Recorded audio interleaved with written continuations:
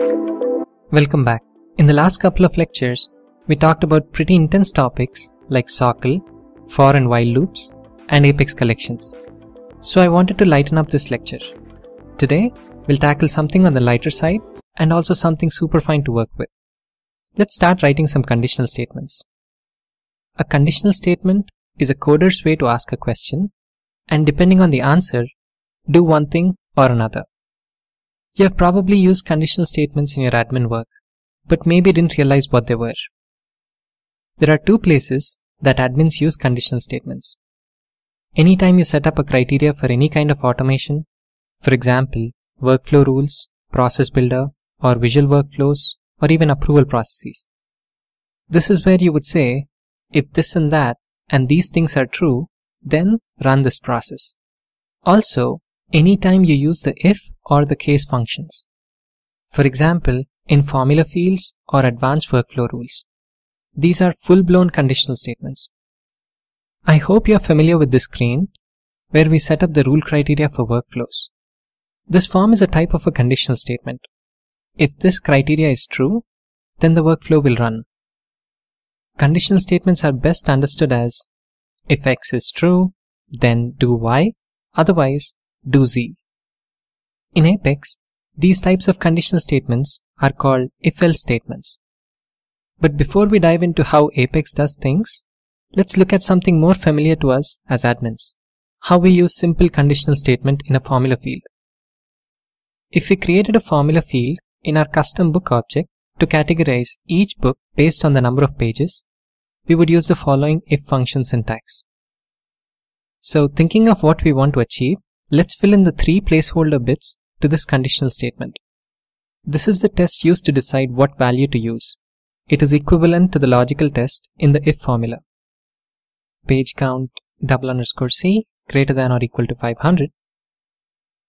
This is the value we want the field to hold if the logical test is true, which would be we can read, and this is the value we want the field to hold if the logical test is false, which would be anytime read.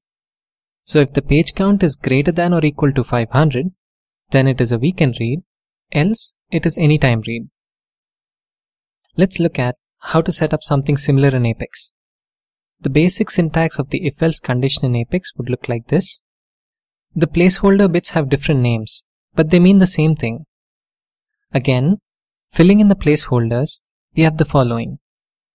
This is the test used to decide what value to use. It is equivalent to the logical test in the if formula. The reason it's called a Boolean condition relates to our lecture on primitive data types. Boolean variables can only ever be true or false. Page count greater than or equal to 500. This is the code we want to run if the condition is true. In our case, if the number of pages in the book are equal to or greater than 500. System.debug, we can read, and this is the code we want to run if the condition is false, if the number of pages are less than 500. That is system.debug, anytime read. So our final code would look like this. In real life, I would be pulling the page count value from my database, but I wanted to keep things simple, so go with me on this. So what you see on line 1 is that we have declared a variable page count and set its value to 650.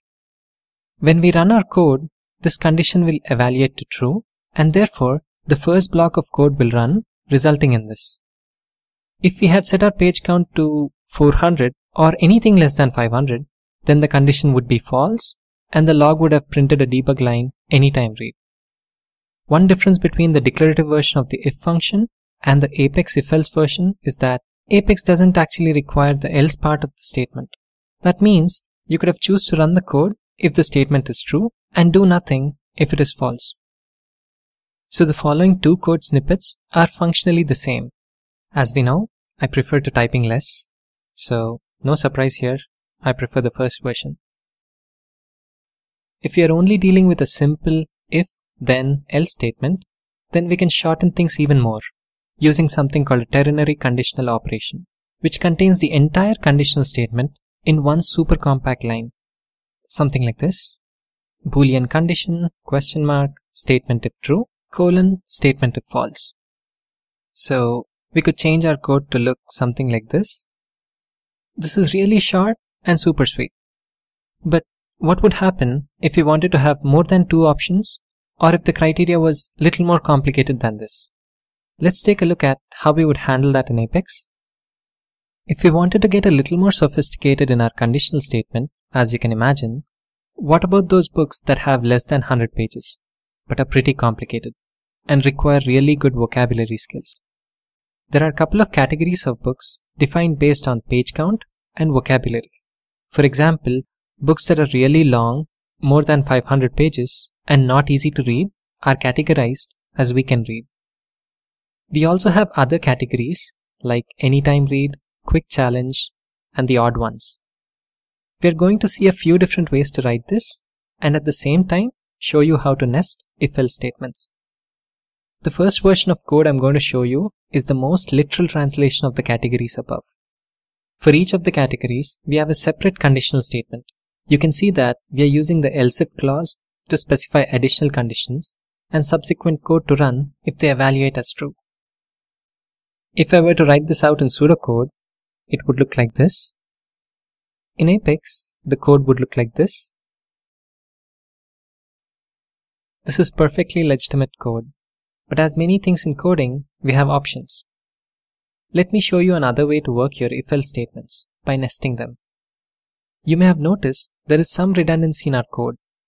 We have 2 lines that have conditions that include the page count greater than or equal to 500 and 2 lines where the condition includes page count less than or equal to 100.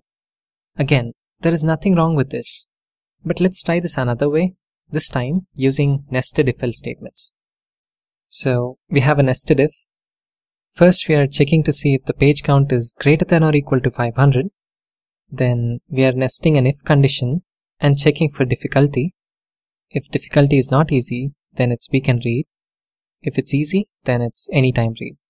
And another else if where page count is less than 100, and another nested if where we are checking for difficulty again.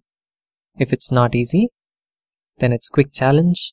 If it's easy, then it's quick and easy. For all the other conditions, we are printing out system.debug odd ones. So, which version should you choose?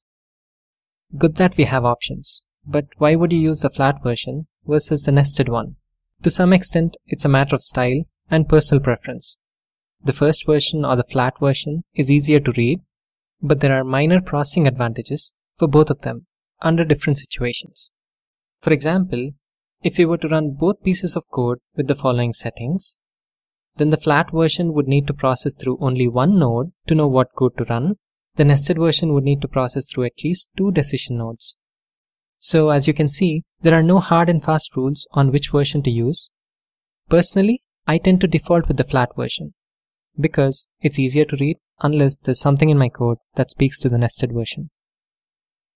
I hope you had fun time figuring out why we use conditional statements. I also hope that you see you're so close to getting to the exciting world of coding. After this lecture, we know if-else statements in Apex are functionally very similar to the if functions in the formula fields. They use one or more Boolean conditions that, if evaluate to true, run the code. These statements can just have one condition or a string of conditions. We can also nest if-else statements, and we can also include an else statement in the end that will run if none of the if or else if statements evaluate to true. I hope you found this lecture airy yet satisfying. In the next lecture, we'll talk about SOCL, short for Salesforce Object Query Language.